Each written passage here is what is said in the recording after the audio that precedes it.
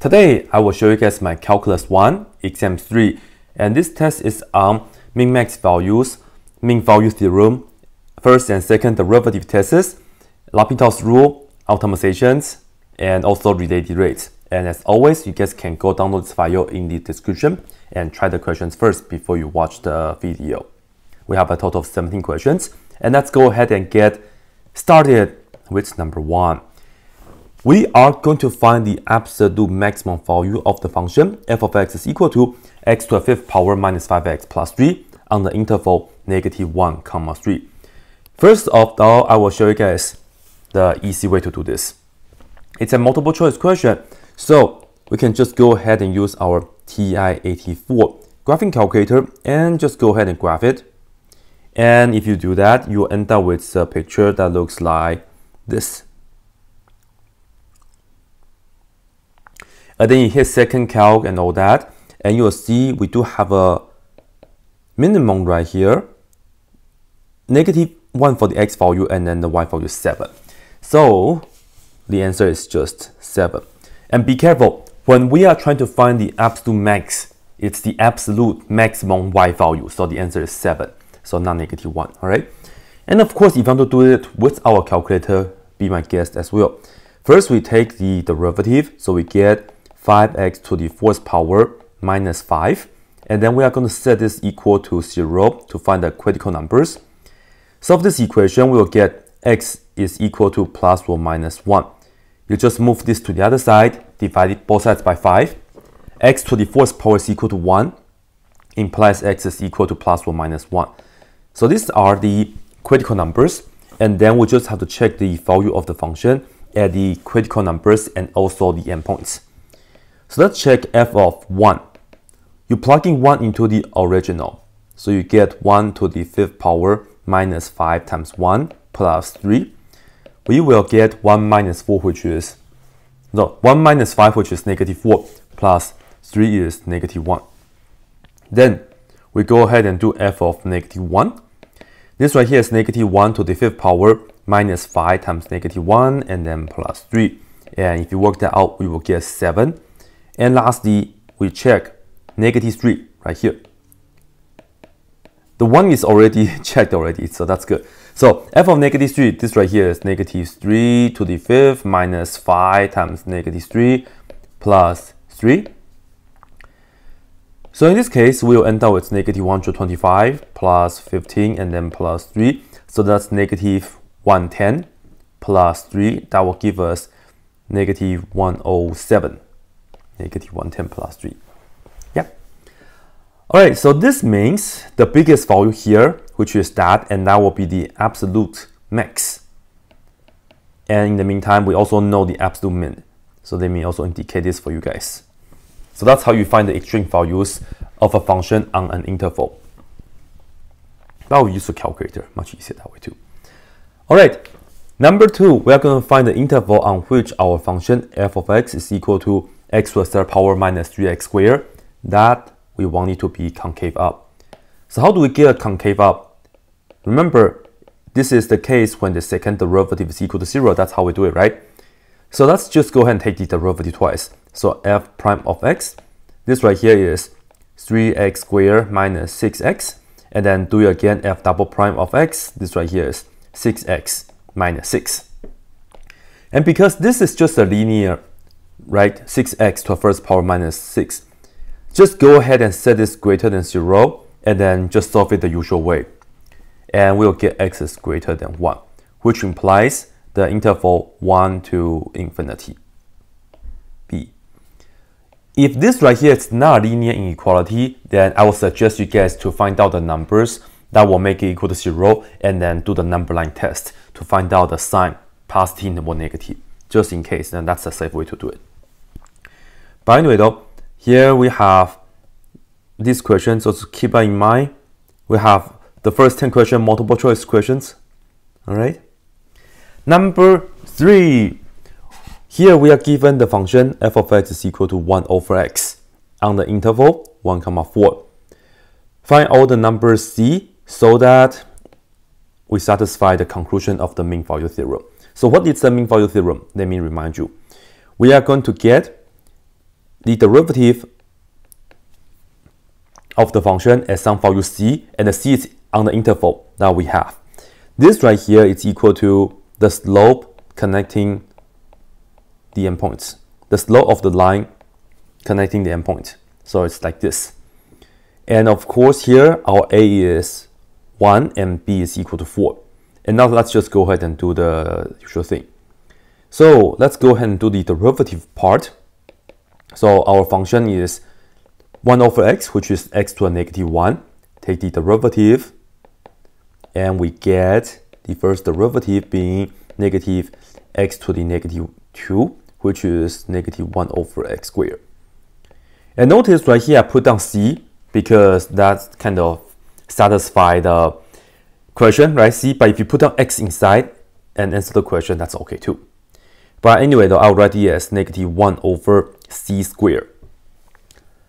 That will be equal to, here we need to get f of b, which is just f of 4. So I'll just say f of b, which is just f of 4, and that's equal to 1 over 4. And f of a, which is f of 1, and that's just 1 over 1, which is 1. So we have 1 over 4 minus 1 over 4 minus 1. And then simplify it whichever way that you would like. Perhaps I will just multiply the top and bottom by 4 real quick, and then just work out the numbers. We get negative 1 over c squared equals, on the top we will get negative 3, and then on the bottom we will get 12. So altogether we get negative 1 over 4. So this is negative 1 over 4. Both sides has negative, so just cancel them out, and both of them on the top is just 1, so that means c squared has to be equal to 4. That means c has to be plus or minus 2. But the interval is 1, 4, and technically it should be the closed interval. It should be the open interval, sorry. What do we pick? We only choose c equals 2 because this is the one that's on the interval 1, 4. So E is the answer. Number 4, here's a classic tricky question. We are given the derivative graph, all right? So this right here is y is equal to f prime of x, and we are going to find the local minimum of the original. So here, the answer is not 0. A lot of people just say, hey, this is the minimum. No, because we're given the derivative and we're trying to find the minimum of the original. So how do we do it? Well, whenever we have to get the local minimum, we can use the first derivative test. This is where our first derivative changes signs and changes from negative to positive. Because this will tell you the graph will be going down and then go up, right? For the original. But again, we are given f prime of x already. So you have to keep in mind that anything below the x-axis is negative, anything above the x-axis is positive. So where is this graph changes from negative to positive? As we can see, it's right here, right? It goes from negative to positive at x equals 2. And this is the only place that happens. The answer is D. Number 5, given a graph, same graph, but this time, again, it's still the derivative, but we have to find the point of inflection of the original. So keep all this in mind. So it looks like there's no point of inflection, but keep in mind this is the derivative graph, all right? So how do we do it? Well, let me remind you. For the point of inflection, this right here is where our second derivative changes signs. And it can go from negative to positive or positive to negative, doesn't matter. However, though, how do we get the second derivative from the first derivative? Well, we have to look for the slope of the tangent line, right? So this right here is pretty much saying we have to look for the slope of the first derivative in order to get the second derivative. So in fact, where the slope is equal to 0 is right here. this right here, the slope of our f prime is equal to 0. That means the second derivative of the original is equal to 0. And it does change sign because it was negative slope earlier and then now it's positive slope afterward, right? So the answer is when x is equal to 0. So C. Alright, continue. Number 6. Here we are given the original graph, like finally, right?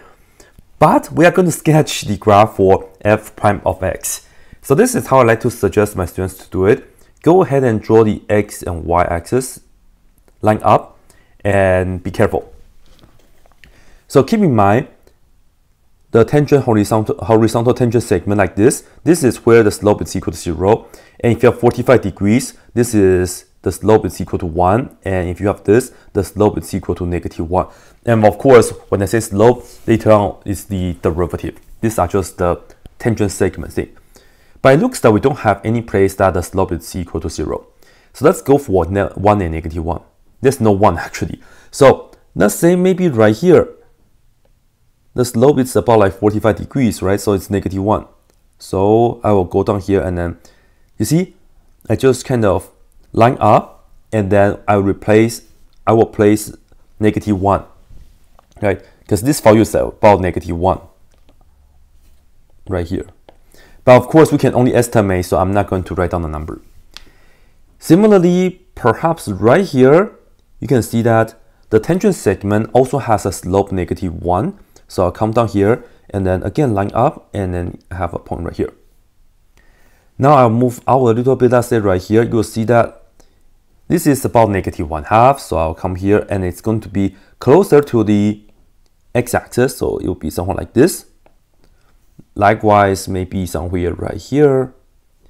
If you trace down, this right here is closer to the x-axis, so like this. And notice if you move towards 0, you see that the slope is going to get steeper and steeper in a negative way, right? It's going to go down. So you will see this right here is going to go downward more. Likewise here is going to go downward more. And now you can just connect the dots. In fact, when x is equal to 0, here, we have a vertical tangent line and the slope there is undefined. But if you approach 0, you get -infinity. So the picture will look like this. Something like that. And we choose the best answer, which is A. So that's how the graph looks like. Done. And if you recognize the equation for this, I will tell you though, in fact, f of x, this is -cube root of x. And then you can, of course, take the derivative from this by the power rule and then graph it on your graphing calculator. And I'm going to leave that to you. Okay, number 7. Which of the following is true? And this, we have limits. So go ahead, think about it first before you continue watch the video. Ready? Okay, I'll tell you. The answer is D. Why? Because right here, I will use my secret weapon. I call this the list, which says as x goes to infinity, we know ln x is the smallest kind of infinity. Next, we have x to a p's power. Next, we have exponential b to the x, and then x to the x. And the small detail for this is that p has to be greater than 1 and b has to be greater than 0. And here, what we have is ln x, which is the smaller one here, divided by e to the x, which is the big one here. And if you're using the list, either you get 0 or infinity. Alright, so small divided by big, you get 0. And now let's also go fix the other limits. For the first one, we have x to the third power, the smaller one, compared to e to the x, the big one. So the answer should have been 0. Next, we have x minus ln x. And this is like x to the first power, which is right here, minus the smaller one, which is ln x. In this case, we have a much bigger infinity minus a smaller infinity. You get infinity. It's so easy if you use the list, trust me. C. This is the tricky one. The answer is not 1, but rather we have e, which is about 2.718. You can use a graphing calculator to graph this, and you will see the horizontal asymptote is around 2.718 or something. But be really careful though. If you just plug in infinity into all the x's, you get 1 to the infinity's power. But this is the classic limit, which I always emphasize this limit in my calculus classes. So make sure that you understand this limit's behavior really well. Okay, number 8, we have a related rate question. The first related rate on the test. Okay, here we have water running into a conical tank, and we have the rate at 9 feet cubed per minute, and the tank stands point down and has a height of 15 feet, and the base radius 5 feet.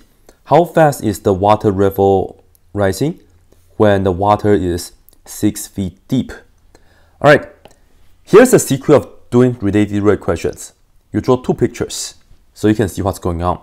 First of all, we are looking at the tank, right? So let's say the picture looks like this. Down draw to scale, of course.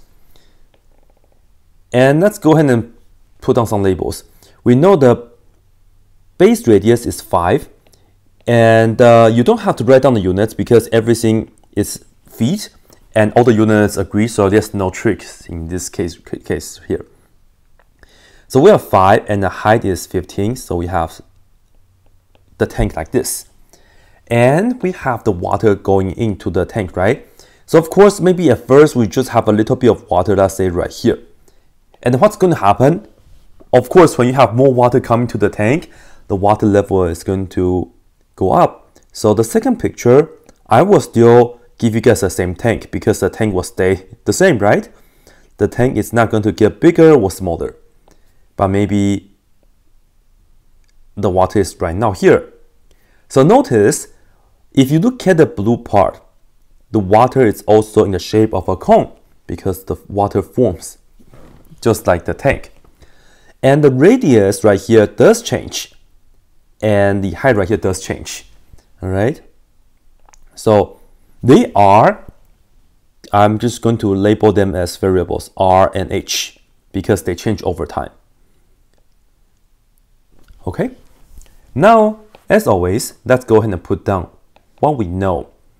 Well, we are looking for the volume of a cone, so make sure that you know our volume formula.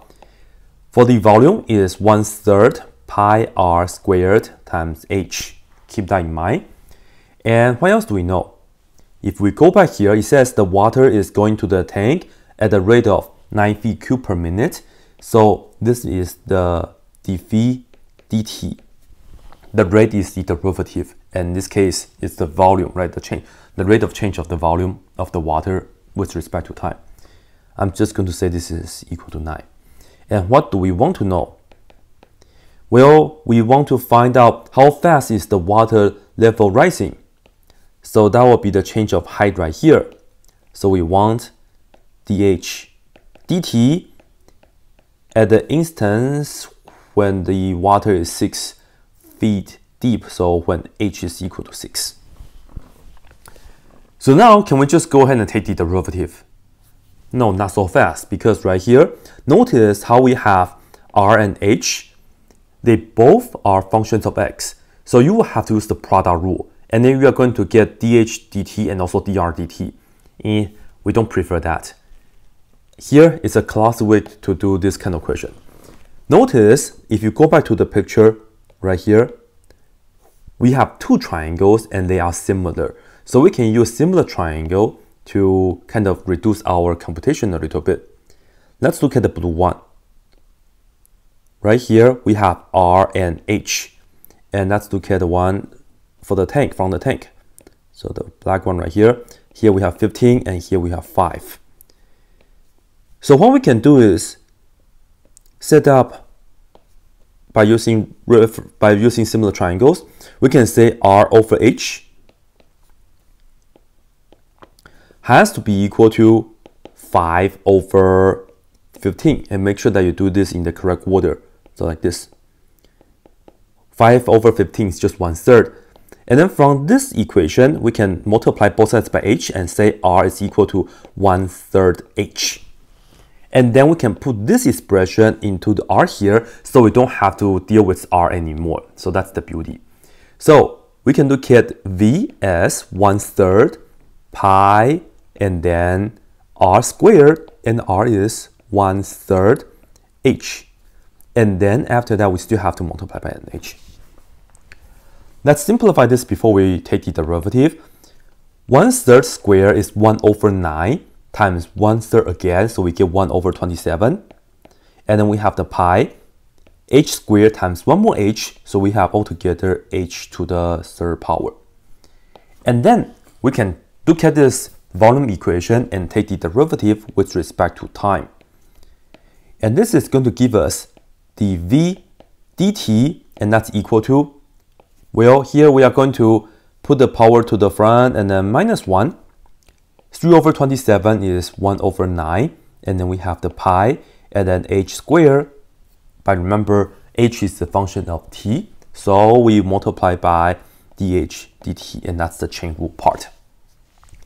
Now with all this, we can just go ahead and plug in all the numbers that we have. So dv dt is equal to 9, and that's equal to 1/9 pi, and h is 6, and then square that, and then we have the dh dt.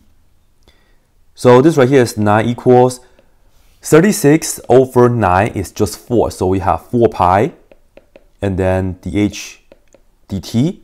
Divide both sides by 4 pi, we get dh dt equals 9/4 pi. And put this onto your calculator and make sure that you enter 4 pi in the parentheses when you use a calculator.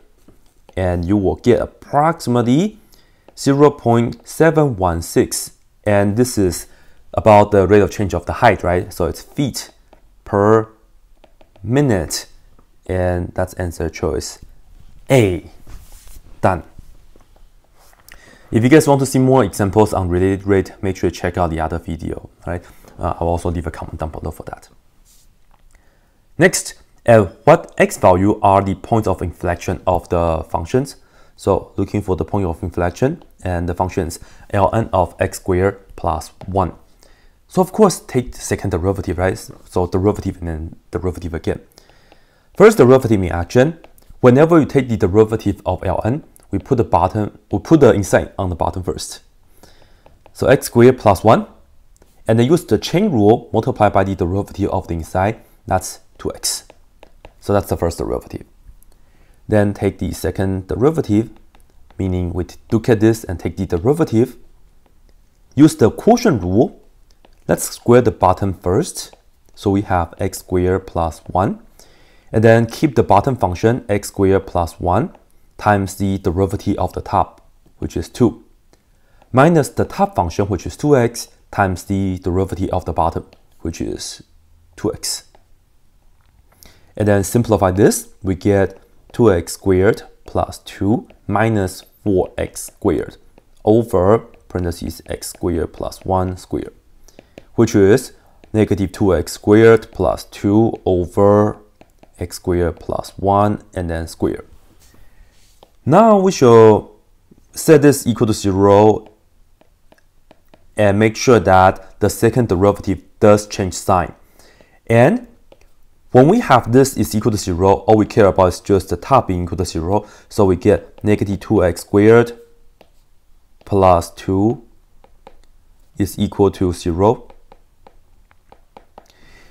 And then you can move this to the other side, divide both sides by negative 2 and take the square root on both sides. I will tell you x is equal to plus or minus 1.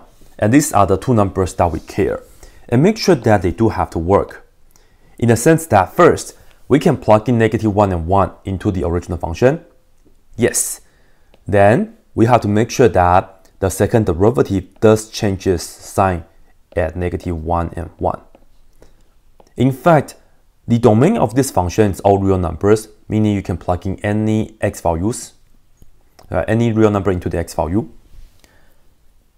Any real number into the x. There. Anyway, pick a number less than -1, let's say -2, and then you put it into this expression. Work that out, you will get negative.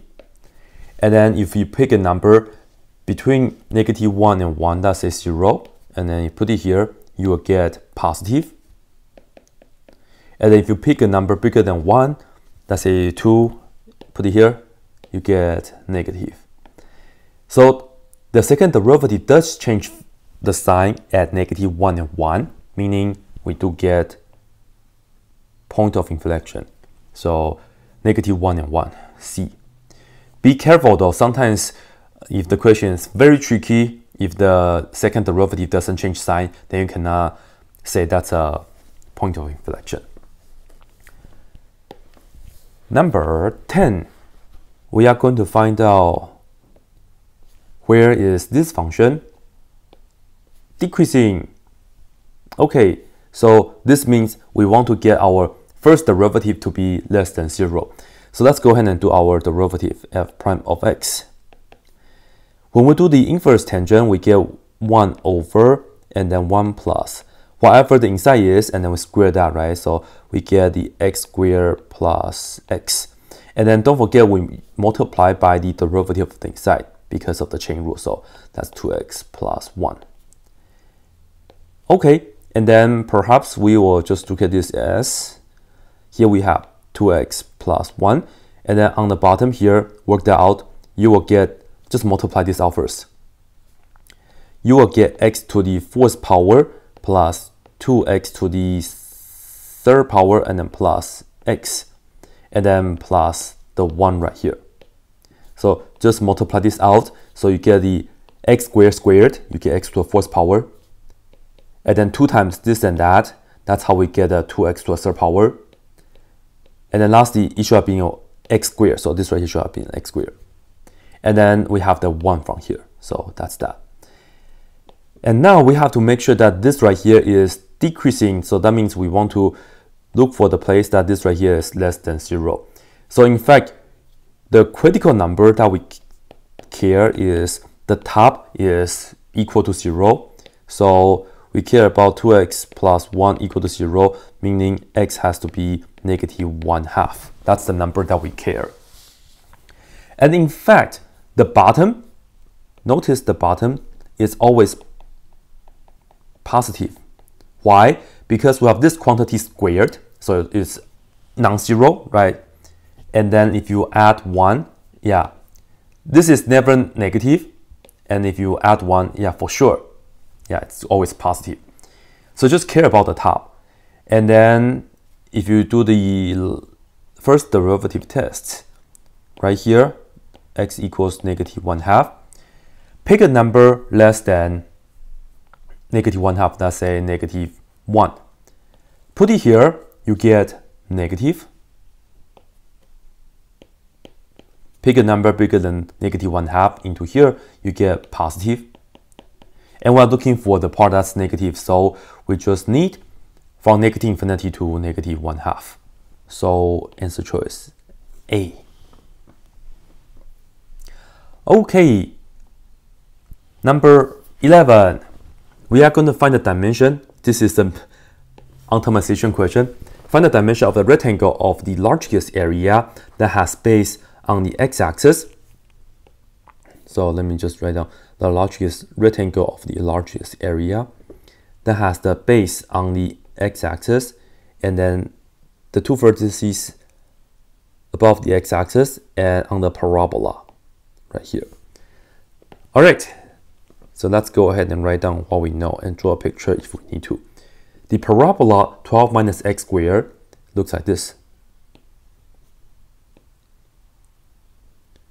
Right, just x squared is open up and negative x squared is open down. And then 12 minus x squared is just you drag it up 12 times, so it looks like this. Okay, so let me just put down a picture. Let's say we have a rectangle right here, somewhat like this. And now let's do some labeling. Remember, from the y-axis to the right-hand side, this is just the x. And then this right here is the y. Good. And if you want to get the whole area, it's the whole thing. From here to here, that's 2x. All right? So what do we know though? We know the relationship between y and x. We know y equals 12 minus x squared. So that's very nice. And what do we want to know? Here we are trying to find the biggest area. So we want the max of what?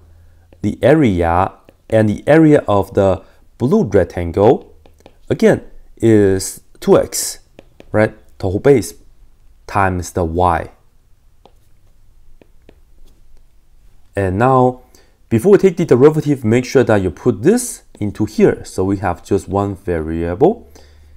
So we get area as a function of x equals 2x times y, which is 12 minus x squared. Yay, and then we see that area is, just multiply this out, we get 24x minus 2x to the third power. Perfect. Now take the derivative. We get 24 minus 6x squared, and then we are going to set this equal to 0, and so for x. And you will see that critical numbers, just move the 24 to the other side, divide the negative 6 on both sides. You get x squared is equal to 4, and you take the square root on both sides, x is equal to plus or minus 2. Which one do we choose? Well, negative x will give us the picture right here. And in fact, if you put negative x into our area equation, you'll get a negative area. So the value that we care is only positive 2. All right.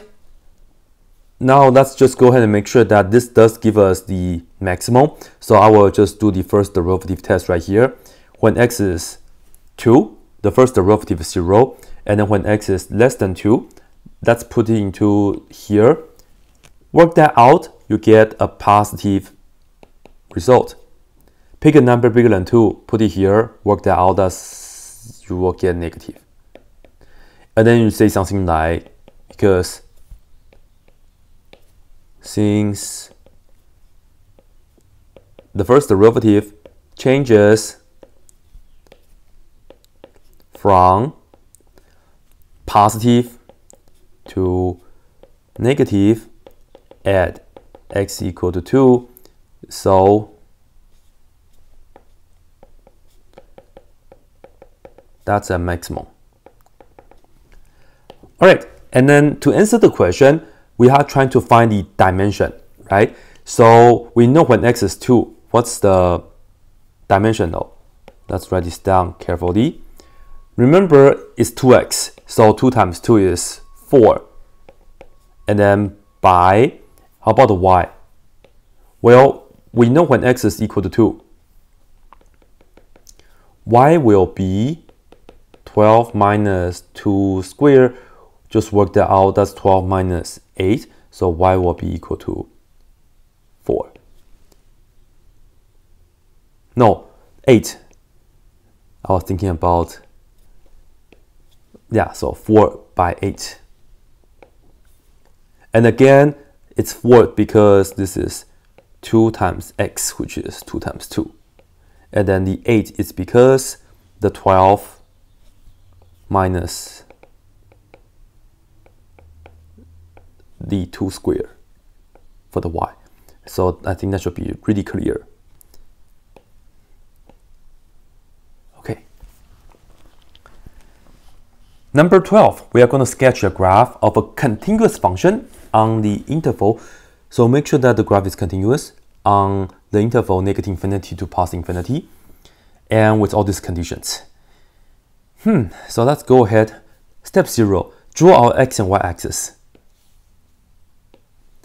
The first number that we care is negative 2, because it says so. We want to have f of negative 2 is 0. So I'm just going to come here and I say here is my negative 2, and the graph must cross this point. Alright, next, right here, it says first derivative is less than 0 for all x. So I will just write this down because the first derivative is always less than 0. This means F is always decreasing.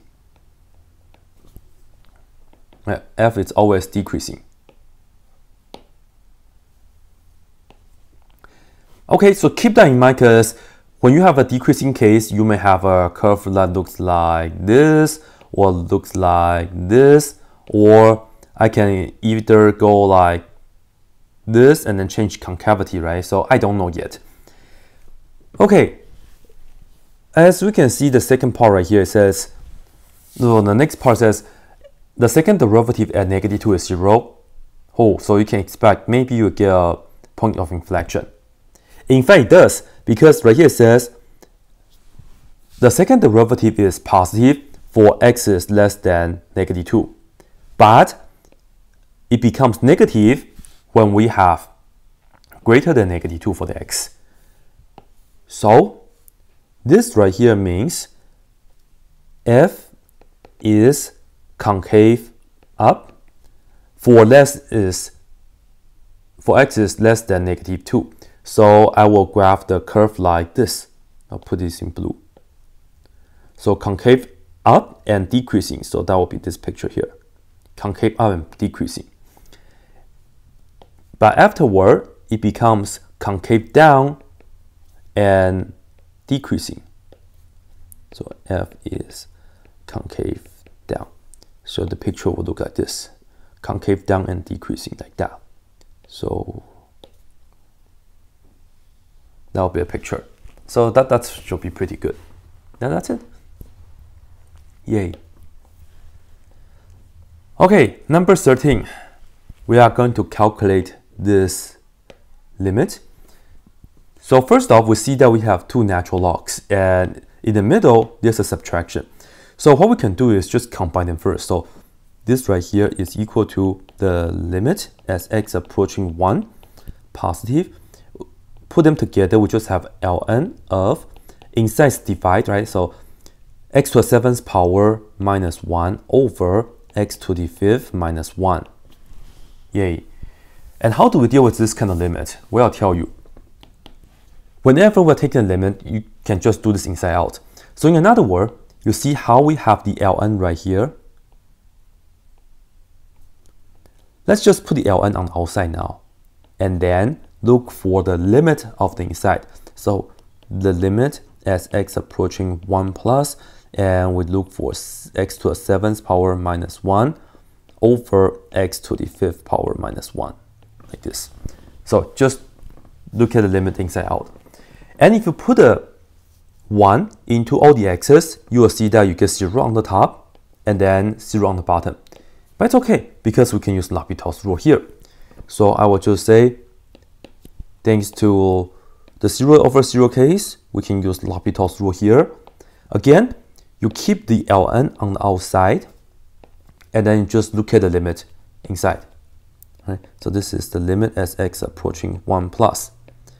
Go ahead and take the derivative of the top. That will give us 7x to the 6th power.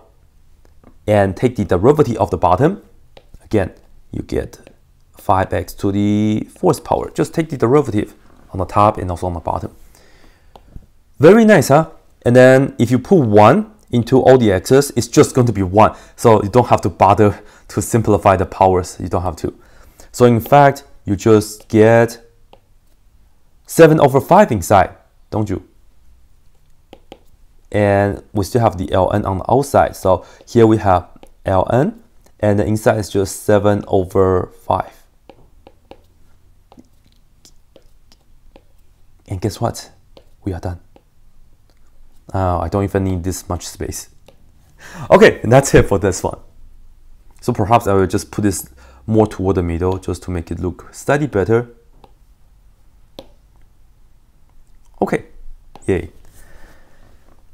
Number 14. Okay, if 1200 centimeters square of material is available to make a box with a square base and an open top, find the biggest possible volume of the box. So this is an optimization question. Let's go ahead and put down what we know. we have a total of 1200 centimeters square of material. That means the surface area. And when you want to create a box, you start like this. First, this is the base, which is square based. So it will be like this. And then you must have 4 sides like this, so that later on you can just fold up the sides and you can make into a box. And now let's just put down some variables. Let's say for the square, we have x and x for each side. And for the height, we don't know, so that will just call that y and y. And if you fold this up, you can see that here's the 3D picture. The base is x and x, and then when you fold this upward like this, the height will be for the y. So that's how a box can look like. Good. So what do we know though? First off, I will just kind of put this down a little bit. Because we are given the surface area, it has to be 1200. So for the surface area, first off, we must have x squared. So we must have x squared, and then we have to add, well, this right here is x times y, because this is x, and then here is y, so x times y. And then we have 4 of them, so 1, and then this is another one, and then another one, and then 1 more. So together we have to have 4xy, and that should be equal to a total of 1200. So that's what we know. Now, what do we want to know? We want to get the biggest possible volume. So we want the max of the volume. And how do you find the volume of this box? Well, this is just x times y, which is x squared times y. Cool.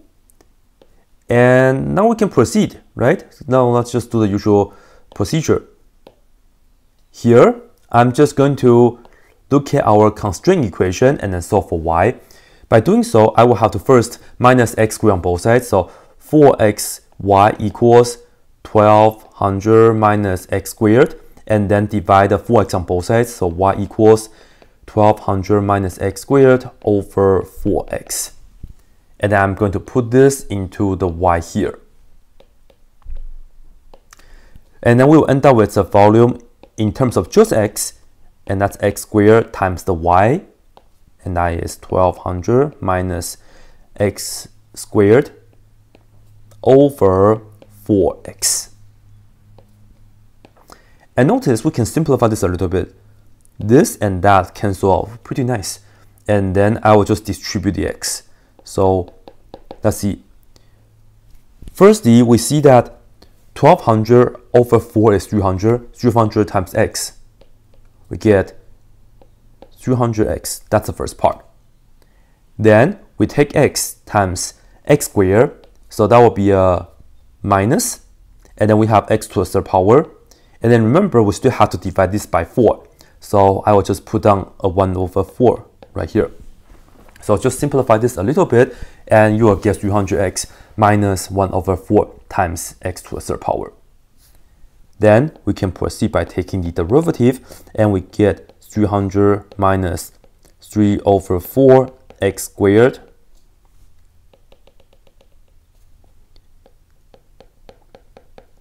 and then we are going to set this equal to 0 to find the critical numbers. And this means we will get, let's see. Okay, I'm going to put this to the other side. I'm just going to write this down. This is 300 equals 3 over 4 x squared. And then here, multiply both sides by 4 over 3. Just be really careful with all these fractions and all that stuff. So cancel everybody here. And then we get x squared equals, reduce the right hand side, we get 400.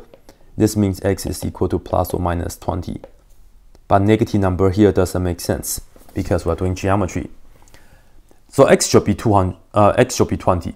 And you should verify this real quick, and you can just provide me a first derivative test right here real quick. I will just say v prime 20. You know it. If you put a number less than 20, into the first derivative, you should get positive and then negative afterward. And you can say something like this. I'll just say v prime changes from positive to negative at x equal to 20. So that's going to give us a maximum, right? And then finally, we're going to just answer the question. And we're trying to find out the biggest volume, right? So all I have to do is just go ahead and compute the maximum volume is going to be a v when x is 20. And I will just plug in 20 into the volume equation, which is right here. So 300 times 20 minus 1 over 4 times 20 to the third power.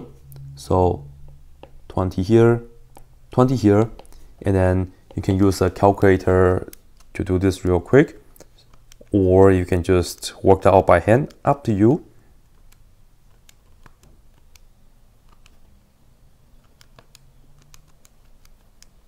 And I get 4,000.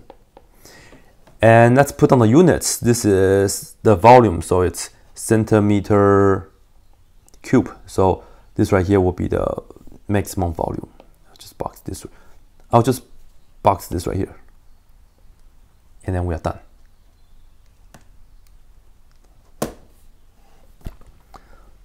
All right, number 15, we are going to find the critical numbers of this function. So just go ahead and take the derivative, set it equal to 0, that's all. So here we go. First derivative, well, be really careful. This is to test your derivative skill. We have two functions. We keep the first function, which is x squared, multiply by the derivative second. Derivative of e to the whatever is just e to the whatever. But then here we have a negative 3x, right? So multiply by the derivative of that, which we multiply by a negative 3. Then we add the second function, which is e to the negative 3x, times the derivative of the first, which is 2x. Okay, we can factor out e to the negative 3x. And then for the first part, we get negative 3 times x squared. So we'll leave that. And then we add it with 2x. Okay, and then again, we set this equal to 0. So we have this times this equals 0. We should put e to the negative 3x equal to 0. But this right here is not possible. No solution. So we really have to focus on negative 3x squared plus 2x, make it equal to 0. And to solve this, we can factor out an x first. And then we get negative 3x plus 2 equal to 0. First answer is x equals 0. And the second answer is you solve this, so you put this equal to 0, you will get 2 over 3 positive. So these are the only two critical numbers, and they are on the domain of this. There's no, it's not tricky question here, so that's it. Sometimes if you solve the x, right, but if these numbers, they are not on the domain of the original function, then you don't consider them as the critical numbers. Yeah. Okay, number 16. We are going to sketch the derivative. This is similar to one of the multiple choice question right here, right? But the key here is that notice the slope of the tangent line here is not defined. It's negative infinity technically because you have a vertical tangent line. However, if you look at this right here, the slope right here is like negative 1. So that's the difference. That being said, I will start with that. Right here at 0, the slope is like somewhere down here, negative 1. And then it's going to be more and more flat like this. So like this. And then right here, it's almost close to 0. Likewise here. So the picture will look like this.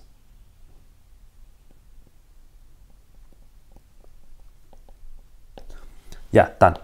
And if you would like, I will tell you the graph, this right here, the equation I use is negative inverse tangent of x. And I should just tell you, just put a little note.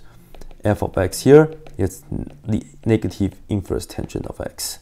So the derivative should be negative 1 over 1 plus x squared. And if you graph this on the calculator, you will get that. But you don't have to know this. But you should recognize it though. All right. Last question. Related rate, right?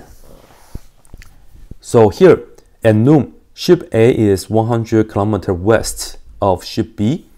And then ship A is going south at 40 kilometers per mile. 40 kilometers per hour. And ship B is going up north at 20 kilometers per hour. How fast is the distance between them changing at 4 p.m.? And is the distance between them. Okay, so draw two pictures. Let's say originally this is at 12 o'clock, so let me just say 12 o'clock here. Let's say here is A, ship A, and here is B. Okay, what do we know? B is going to go up, A is going to go down, right? So A is going to go down and then B is going to go up. And then right now, they are exactly 100 kilometers apart. So that's all I know for now. And then let's look at 4 o'clock. Well, originally we'll still have this distance, 100 kilometers. And then which one is going faster? A is, right? A is going 40 kilometers per hour, that's faster than 20. So I will put A a little bit more down. And let's say B is just somewhere here. All right. So as you can see, we create this kind of picture. These two distances are changing. So I'm just going to label them as variables. I will label this as capital A and I will label this as capital B for their distance. And now the question is asking the distance between the ships. So what we care about is the distance from here to here. How fast is that distance changing? As you can see, originally it's just 100 kilometers apart, but then of course later on it's going to be like this and then like this and so on, right? Okay, so I will call this red part C, of course, capital C. But as you can see, we have two right triangles. No good. But don't worry, you can look at this as one right triangle because this right here is B. Well, we can also say the same thing right here, right? So we can just move that to the other side. This right here is also B. And then this right here is 100, but we can also put the 100 right here. And the 100 is always 100, so I can write that down. So that will be the picture. And now, what do we know? Well, as you can see, this right here is just A plus B for the whole side. So we know that A plus B for the whole side, and then we have a right triangle. So we know A plus B squared has to be added with the 100 squared so that we can get the hypotenuse squared. So yeah, Pythagorean theorem. So that's what we know. And we also know the speed, don't we? Because right here, when it says A is sailing south at 40 kilometers per hour, this tells us the A dt is equal to 40. And notice this right here should be a positive 40 because the distance is getting bigger and bigger.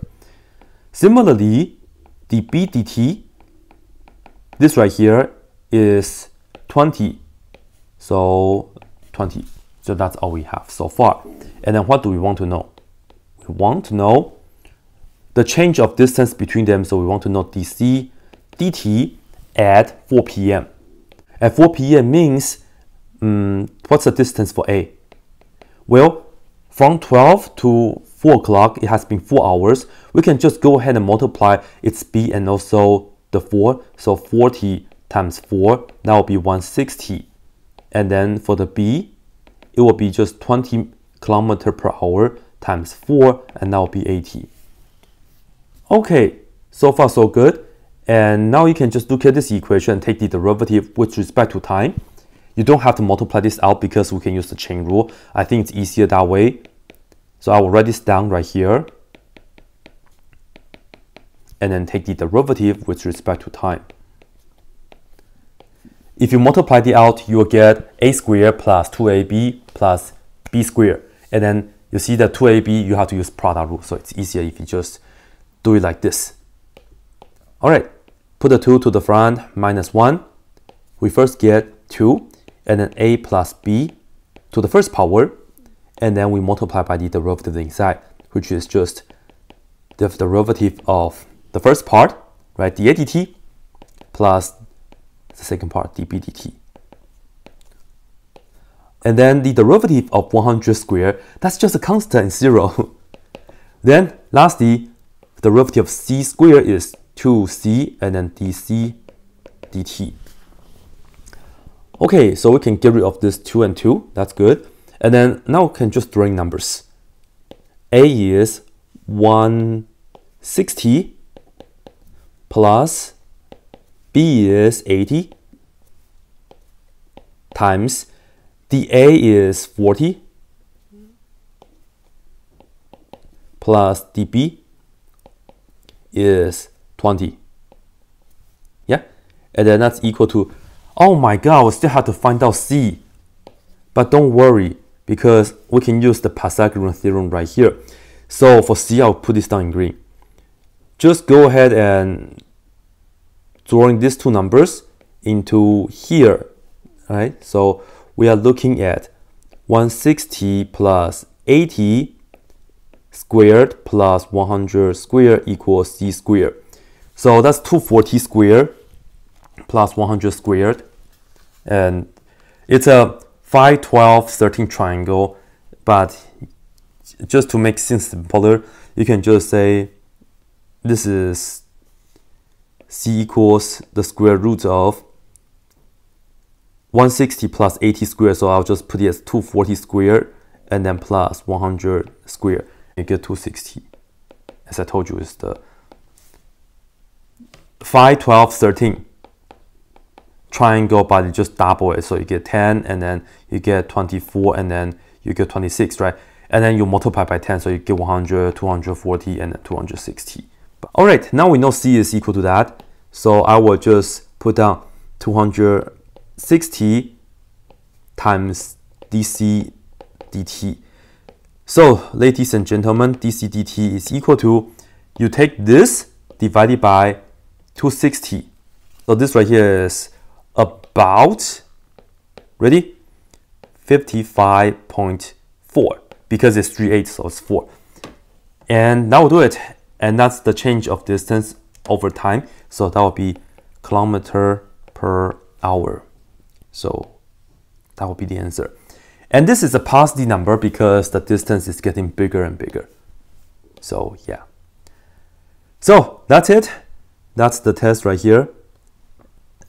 And hopefully this right here helps if you are taking Calc 1 or if you are taking AP Calc. If you are a teacher, feel free to use this with your students as well. And I will also upload this solution to my Patreon. That's all.